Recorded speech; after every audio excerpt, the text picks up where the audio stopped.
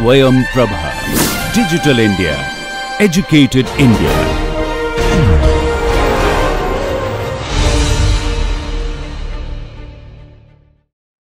Welcome dear students. This is a video for the subject of education for the course of Bachelor's in Education and for the paper of Educational Technology Part 2. This video lecture is based on approaches of educational technology, and here in this lecture we will be talking about an introduction of systems approach. This video lecture is recorded by Dr. Iram Khan. The course coordinator and the presenter of this video is Dr. Iram Khan from Jamia Millia Islamia, New Delhi. The academic expert or the reviewer of this video is Professor Jasim Ahmed from Jamia Millia Islamia, New Delhi. This video is produced under the project DTH SwayamPrabha channels of Ministry of Education, Government of India. Hello my dear students, I am Dr. Iram Khan, Assistant Professor at Institute of Advanced Studies in Education, Faculty of Education, Jamia Millia Islamia, New Delhi. Today I am going to talk about a topic which is related to approaches of educational technology, and this lecture is going to base on the introduction of systems approach, which is a very important approach of educational technology. Let us start the session with first the objectives of the lesson. The objectives of this session are to discuss the meaning and definitions of a system, elaborate the types of systems, and describe the parameters of a system. So this concept of systems approach is relatively a new approach which has emerged in the field of education for managing its affairs. If we go towards the history of this particular approach, this concept originated during the World War II as a result of the research and development in the context of the complex man-machine system. And what happened gradually that it was applied in the areas of industry and management as well. And in the later times or later years, it has been introduced in the field of education as a strategy to manage, to control, and also towards the improvement of the processes and the products of education.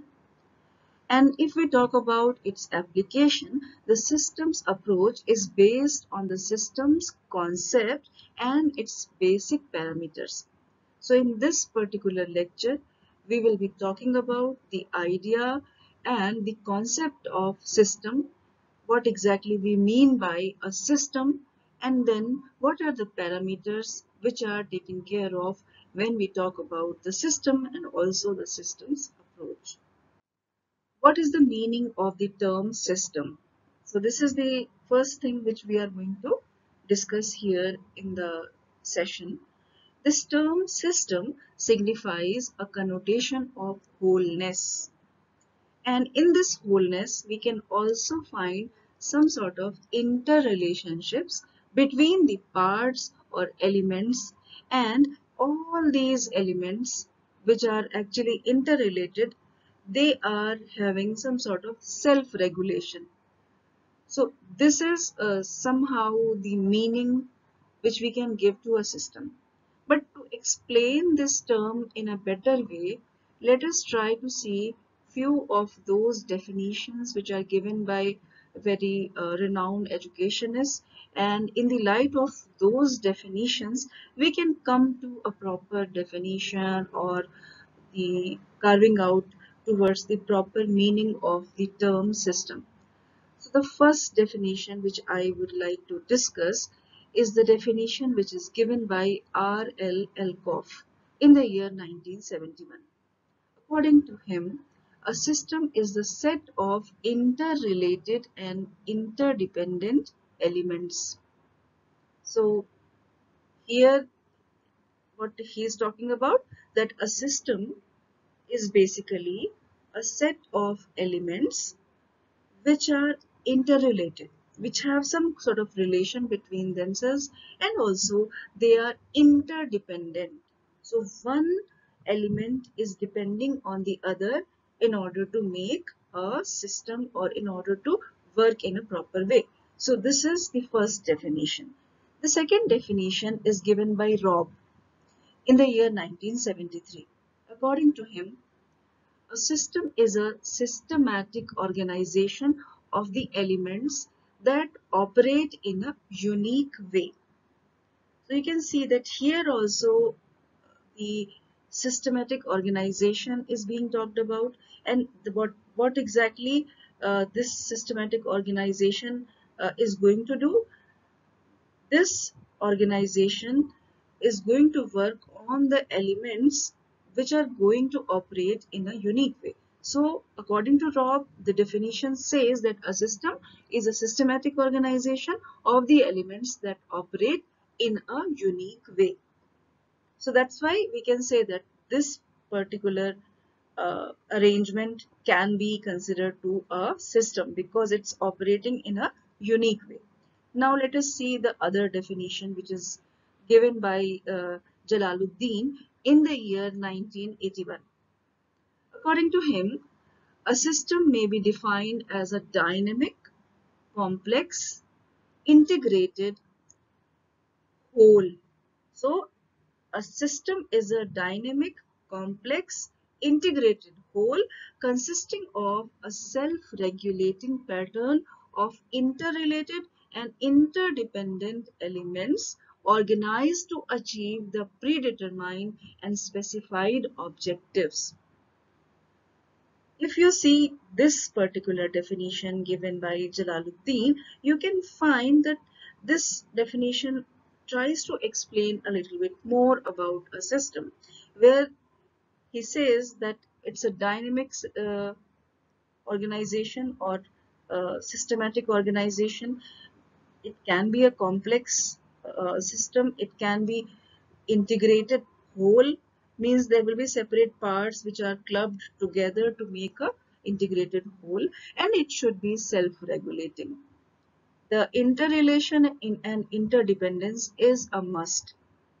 So here he also talks about that a system always works on some predetermined and specified objectives. So if we have got a machine which is intended to make to prepare some sort of coffee or any other thing, then the objective is that this machine will be making some coffee. So the entire system, the entire organization of the elements are going to work together, and the outcome will be produced, which is what which was actually specified in the beginning itself, to make a cup of coffee or maybe various cups of coffee. So here it was a trivial example, but it can give you an idea that what exactly we mean by a system. So some sort of integrated uh, mechanism which is interdependent and also is having a predetermined set of objectives, which can be considered to a system. And these definitions actually make it a little clear that how we can mean or how we can define the term system.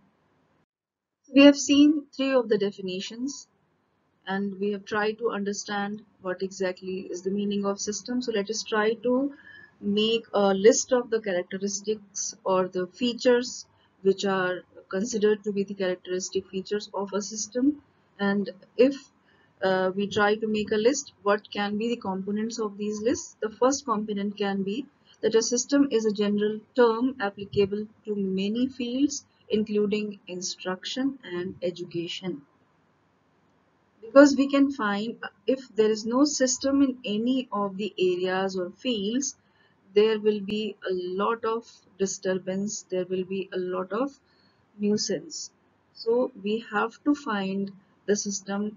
It is somehow applicable everywhere, and education and the area of instruction is not something which is other than the areas or fields. So a system is a general term applicable to many fields, including instruction and education is the first feature.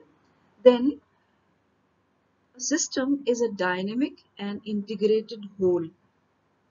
It is not merely a sum total of its parts or elements. So a system, although it is made up of various parts, but the entire machinery or the entire system which is having a lot of components or parts, the intention is to work on the same objective. So it should be dynamic and it should work as an integrated whole. Then the next feature can be that it represents a complex but systematic organization of interrelated and interdependent parts or elements. So we cannot say that any of the elements can work in isolation. Every element is depending on the other. So in a system or even in an organization, you can see that there are various people who are working, and every single person who is the part of this organization has got some duties, and these duties are delegated by the higher authorities, and they are supposed to work in order to run the entire system or the organization in the smooth way or in a very proper delegated way. So the system represents a complex but systematic organization of interrelated and interdependent parts or elements can be the next feature. Then, in a system, all the parts or elements have their respective roles, which have to be specified in relation to each other and in relation to the purpose which is to be achieved by the entire system. So, as we have seen in the earlier point, that every person who is working in an organization has got some duties. And in the same way, if we talk about a machinery, all the parts or the elements have got some roles. And if that particular part is not working properly, then you can see that the entire system is having some issues, some problem. So for smooth running of a system, it is necessary that we should ensure that all the parts which are the elements of this particular system work in a proper way. If we take an example of a school, and if in the school various people are working, there are teachers, there are office staff, there is a principal and many more officials. So if one official or two officials are not working properly in order to actually comply to the duties, you can see that there is a nuisance or there is some sort of disturbance which can be seen in that particular area. And unless we fix that issue, we cannot find the entire system working in a proper way. So this is somehow showing that how in a system the parts are also very important so that it can work as a whole. Then a system as a whole functions more effectively and achieves better results than any subsystem or part or combination of the effects of individual parts. Now again, if you see the earlier point where we were talking about that every part has to work in a proper way. If one part is not complying the duties, there will be effect on the entire system. Now, if we make it reverse and we see that there is just one part which is working, suppose the principal is very properly working, but rest of the staff is not working properly. In that case, again, there will be a very difficult situation, and this system is considered to be the system of the educational organization will be considered to be ill, working in an ill manner, because here only one individual part is working in a proper way, but rest of the parts are not actually in consonance. So we have to make sure that each and every part should work in a proper way, and every part should be working together to achieve the better results. Every part has to become a whole, and then this system is going to work in a very proper manner. So the principal, the teachers, the office staff, and rest of every person who is responsible for the educational activities should work in a very proper way. Then only we will see a better running school or any of the organization. Next feature can be that a system is a self-governing, self-maintaining, and self-regulating structure. This is somehow again a very important point, because the system gains some sort of support from the outside in the beginning, but then it should be self-governing, self-maintaining, and self-regulating. Then only it can sustain for a longer time. So this is again a peculiar feature of a system. Then the functioning of the system is aimed to achieve the specific purposes or stipulated objectives. These stipulated objectives are created or are designed in the beginning, or maybe when we think of a system, then only these objectives are framed, and the entire system which is designed or which is functioning is aiming or is aimed towards achieving those specific purposes or these stipulated objectives. Like in case of an educational institution, the purpose, the aim is to educate the students. So the entire system since the beginning, and like once the school or college starts, the aim is towards providing best possible sort of education to the children, which is the stipulated objective, which is already framed in the beginning. So in this way we can see that these are few of those important characteristics which can give a proper meaning or will help in defining a system in a proper way. So in this way, the term system may be understood as a self-maintaining and self-regulating device consisting of interrelated and interacting elements, or self-governing systems operating as a whole to achieve the predetermined purposes or goals with utmost efficiency, economy, and productivity.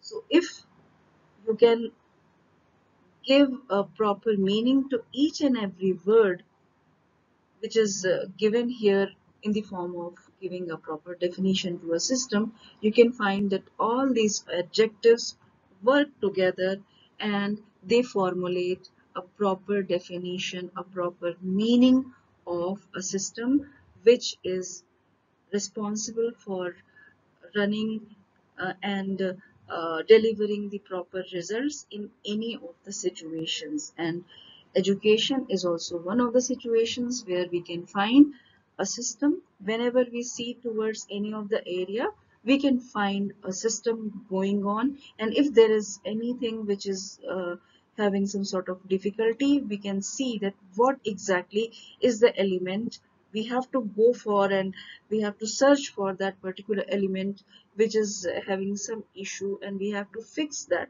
so that the entire system runs in a proper way in which the stipulated objectives are willing, like the for completion of the stipulated objective for which the entire system is built. Okay, so this is the uh, explanation, or you can say a clear-cut definition of a system. Now, what are the different types of systems? The systems may be classified into two broad categories, and these categories can be the natural system and the man-made system. What is a natural system? Any of the systems which we can name, like the solar system, a human body, like our body is also a system. Human body is consisting of various systems, And all these systems like the reproductive system, the respiratory system, the digestive system, the circulatory system, and all the other systems, they all together come around and make a human body, which is in total an example of a best system. Then all the creations of nature, and even if we see towards anything which is naturally prepared or naturally found, any biological mechanism, everywhere we can find a proper system happening. Otherwise that particular phenomenon or thing is not actually uh, possible to exist. And most of the times the functioning is beyond the control of human beings, and therefore their behavior cannot be predicted or determined in a very precise manner. So the natural system is somehow a little bit difficult to control by human beings, and in few of the cases you can see that it is beyond the control or beyond the prediction level of the human beings.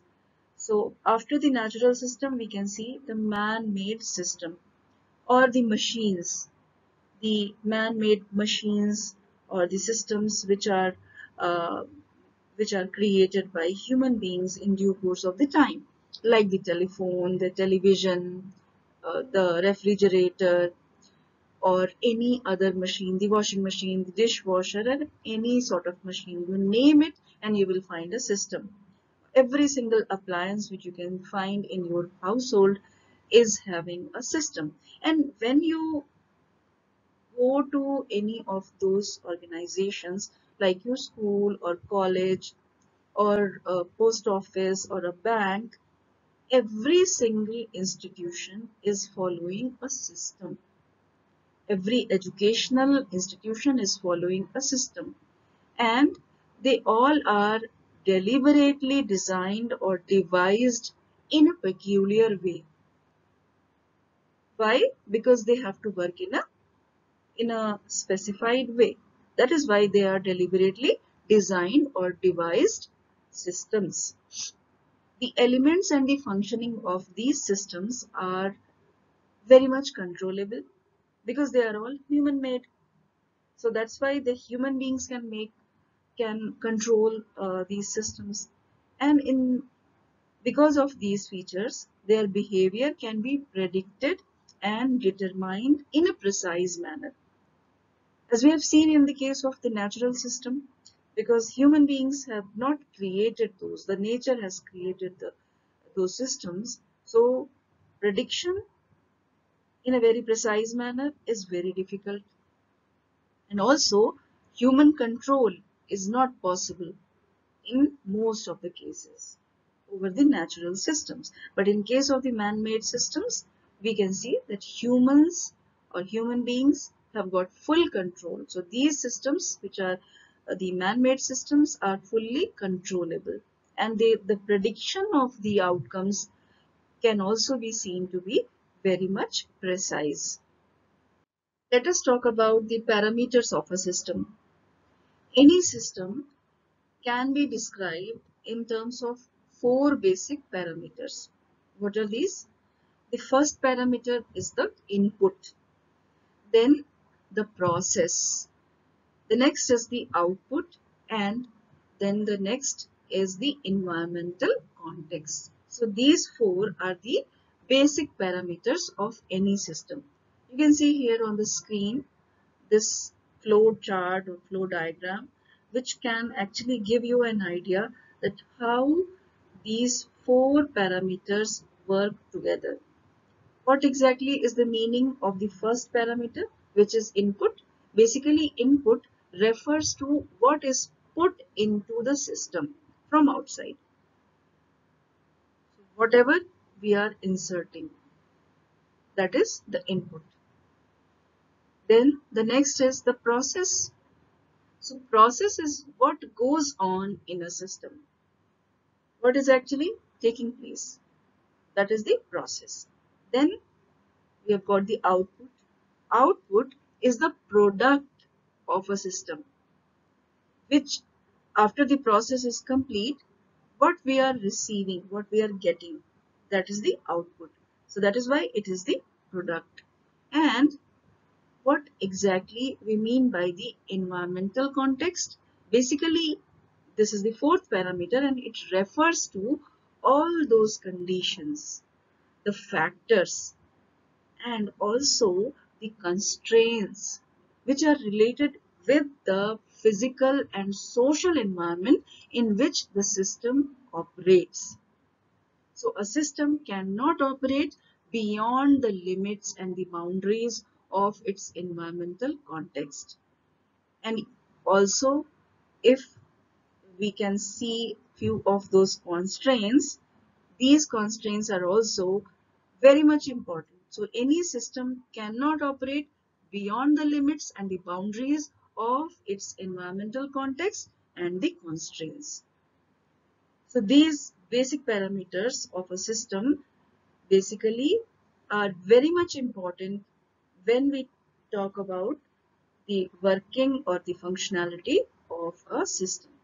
And in this flow chart, you can actually see the entire flow, how the input, process, output, and the environment or the environmental context have got relation, or how these four parameters are related to each other. So for the understanding of the nature and the working of any of the systems, let us see one of a example which can actually better illustrate how a system is working or how it works, and also what is the nature of any of the systems. So let us take the example of a factory which is making cars, and this factory, let's assume that is situated in a part of our country which is in the north. Let us take the example of Gurgaon. So this car factory is situated in Gurgaon, and we all know that because it's a car factory, so it's a man-machine system where there will be machinery which are actually handled by the human beings, and this entire system is created by human beings. So the goal of this factory is to produce the cars.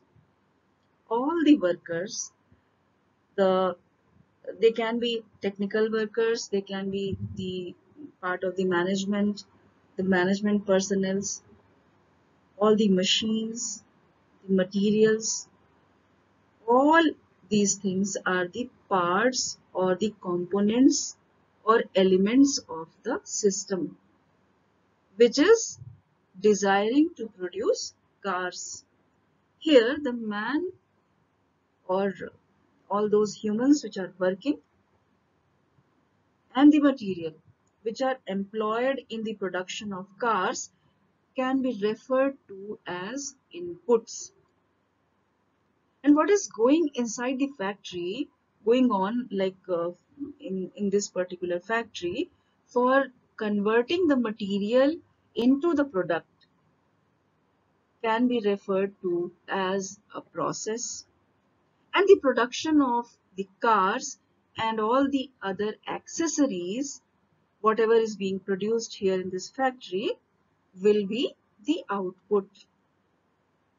Then the factory which operates in a definite or a peculiar social and physical environment, which is also controlled by various environmental constraints like the weather, how the ventilation is provided, how the wages are provided, the location of the factory, if it is properly located, connected with the places where the people live who are working in the factory. All these factors can come under uh, the physical environment, which is controlled either by the environmental constraints or even the facilitations. So in this way, by this example of a car factory in Gurgaon, we can understand the various parameters. The first one, which was input, then we have seen the process, then the output, and then the next is the environmental context or the environmental situations. So these four are the heart and soul, or we can say the most important things to understand if we want to understand the system. Now let us switch to the systems approach. What exactly we mean by a systems approach? We have seen what exactly is a system. Now let us connect what we have understood about system to understand what is a systems approach. Systems approach is a technique which is based on the systems concept. So systems approach is a technique which is based on the systems concept and its basic parameters for understanding, predicting, and controlling the operation of a system in a given environment. And for what this entire process is being is working to achieve the predetermined objectives in an intelligent, efficient, and also the economical way. In this approach, which is the systems approach, a problem is taken into account in its totality, not in a fragmented way. Basically, the problem is taken in its totality, and the attempts are made to solve the problem in the context of the predetermined objectives, or we have seen that there were the stipulated objectives which are set in the beginning itself. So the why this problem is taken? The purpose is to solve the problem where the context is already set, and the context is related to the predetermined objectives, and the next one is to for the functioning of its interrelated parts and the whole system under given environmental constraints. What exactly it means? That the entire system works together for what purpose?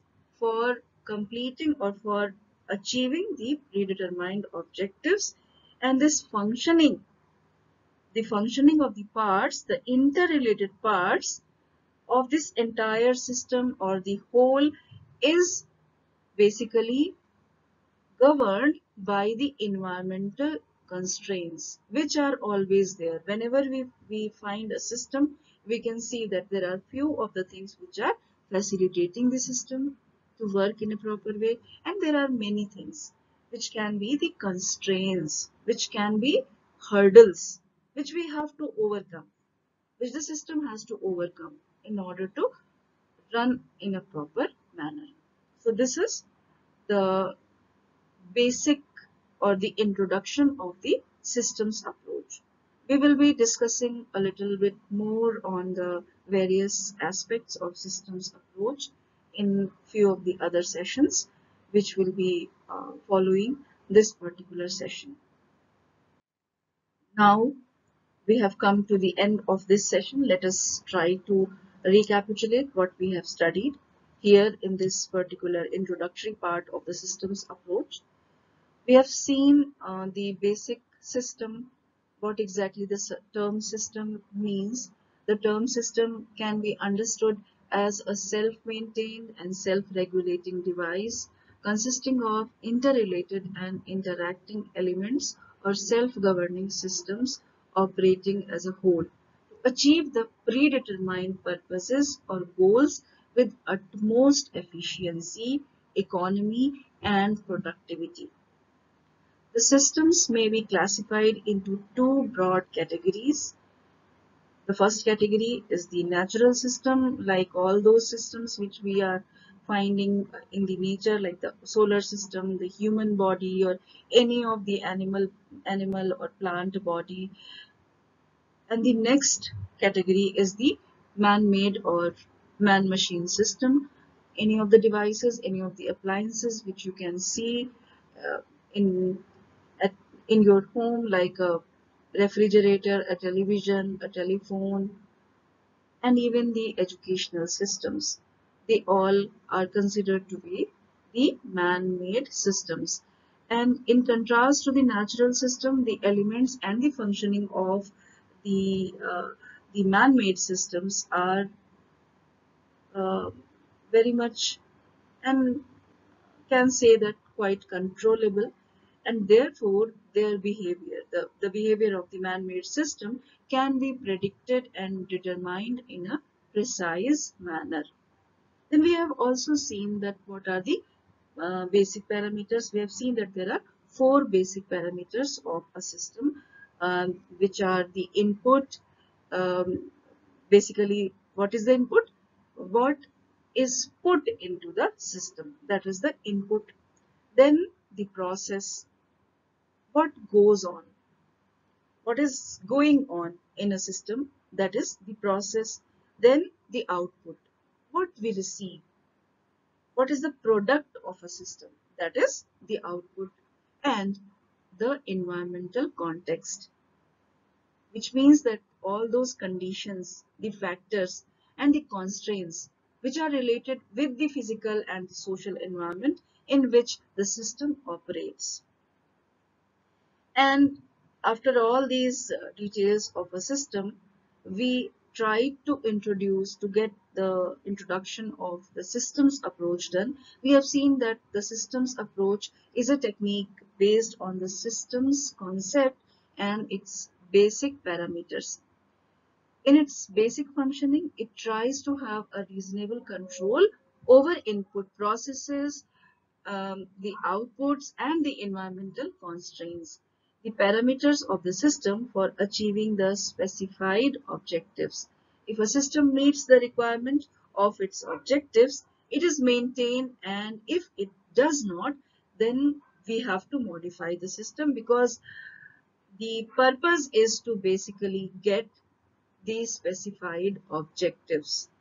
So if the system is not giving us the proper output, then we have to modify it, and we have to uh, make the system uh, properly maintained or created in order to deliver the specified objectives. So this was the introductory part of the systems approach. We will be talking more about the systems approach and its parts in further sessions. So for today, this much is enough. These are few of those references and the suggested further readings which can be referred by you all if you want to know more about this particular topic. For today, this is all. Let us meet with each other in another session, another time. Thank you so much for today. Dear students, you were watching a video on the approaches of educational technology, and in this lecture, we discuss the introduction of systems approach. This video lecture was recorded by faculty at home during the homebound situation of COVID-19 pandemic using minimal technical resources. Technical errors, if any, are unintentional and may please be ignored. For any queries with regard to this lecture or broadcast, kindly send your email to techsupport@dth.ac.in. Thank you so much.